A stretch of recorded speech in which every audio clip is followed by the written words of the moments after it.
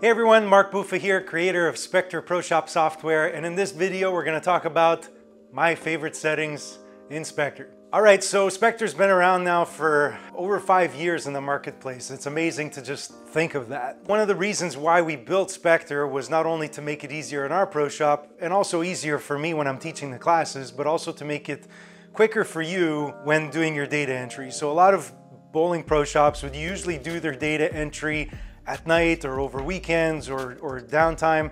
But the whole idea with having tablet next to you at the drill press, at the ready, allowing you to do it right on the spot when you're taking your measurements is so you don't have to do it after hours. So a lot of this came with also the fact that in the settings, we have a lot of things that make the data entry process a little bit quicker. So like I said, let's go through my top 3 features in Spectre to make my personal flow when taking measurements a little bit quicker. Okay, so first off, let's go here into the settings and let's take a look. So the first one is going to be the auto suggestions. One of which that I use the most, and the one that was a little bit more frustrating to me, was always having to look up the pitch based on the chart. So we all know the chart, we all learned it.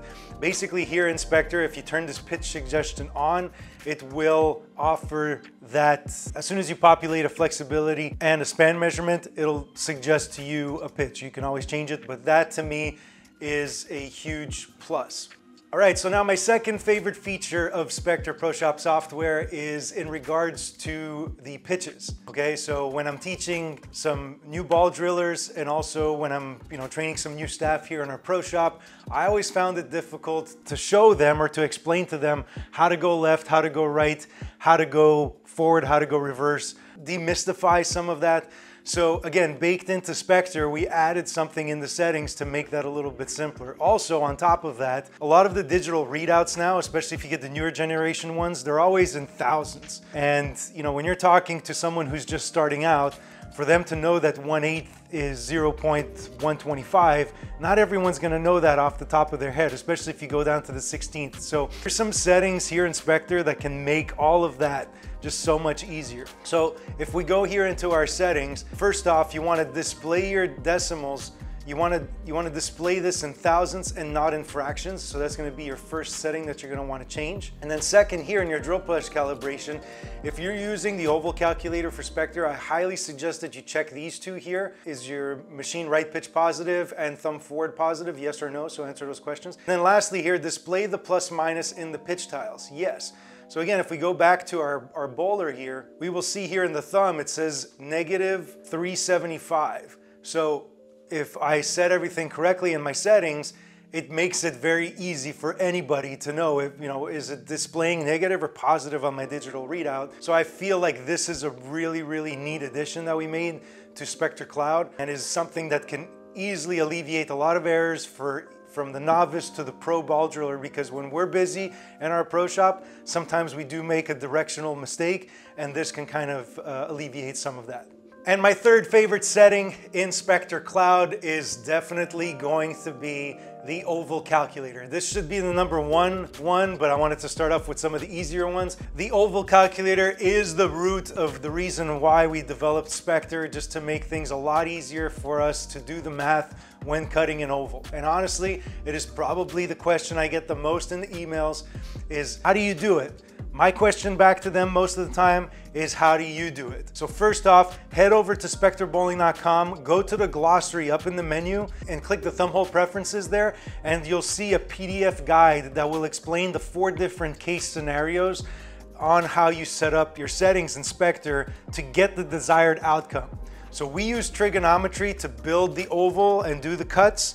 Now we just need to tell Spectre how we like to see them. So again, going into the settings in the thumbhole preferences section, if you click on the title here, it'll take you to that glossary item. So I'll do that right now. So here we see there, and here's that PDF file, so you could easily look at that. What's my default hole type? I want to do ovals. I would say about 90% of the time I'm doing ovals for somebody here in my pro shop. Next, initial pitch inside the total oval. Do you want it on the edge? So basically, if you have a quarter reverse, do you want it at the top edge of the hole, or do you want it in the middle of the hole? So this is where you're gonna answer that question. Next, the oval width calculator. Do you want to display as a difference? So let's say, do you want to do like a 90,000th oval at 30 degrees, or do you want to be able to do it with drill bit sizes? So this is going to be that toggle there. I like using drill bit sizes since I use a BT ball fitter to do my fitting. I don't use a caliper most of the time. So again, if you use a caliper, put this. If not, use that. And then lastly, which is a huge addition that I find that we made to the oval calculator, is to add the thumb pitch to the oval calculation. So basically, instead of starting at 0, 0, where you would have to reinitialize your digital readouts every time, if you're, again, a quarter reverse on the thumb, that would be your starting point, and it basically adds that to the math. So yes or no to that. Lastly, also, depending on how you cut your ovals, do you do them in each direction? So do you move the table horizontally and vertically? Do you move it just horizontally using an ovalmatic jig? Same thing with vertical. Basically, these are the same, just whichever axis you're gonna turn it on. Or you can actually turn off the oval calculator and just pop things in manually. And lastly, a new addition of the last month here is to flip the vertical and horizontal cuts in the way that they're displayed. So the machines you will usually ship with X and Y, so basically your horizontal and your vertical, one on top of each other. But we've always displayed Spectre with vertical horizontal. So if you don't want to change the way that it's displayed on your digital readouts, just change the way it's displayed here in Spectre. So this section here, I know this was a long-winded one. This thumb hole preferences, we really spent a lot of time on this, and it definitely is my favorite setting in Spectre. So those were my favorite settings in Spectre Cloud. I hope that this sheds some light maybe on something that you don't use in Spectre. Again, if you go into the settings section, there's a video right here at the top. It says here, need help, watch our tutorial videos. Watch that, it'll shed some light on it. It's a little bit of a long-winded video, but it's definitely worth the time. Please write us at spectrebowling.com. There's the contact page there. You can write us. We try to respond as quickly as possible. You can also reach us on all our social media platforms. And I would like to know down in the comments here on YouTube, what's one of your favorite settings in Spectre Cloud? So let us know down below. Look forward to seeing your comments. And again, thank you for using Spectre, the Pro Shop app, if you're still using the app, or if you migrated to Spectre Cloud, cloud.spectrebowling.com. Sign up today. Thanks everyone. I hope you enjoyed this, and we'll see you guys in the next video.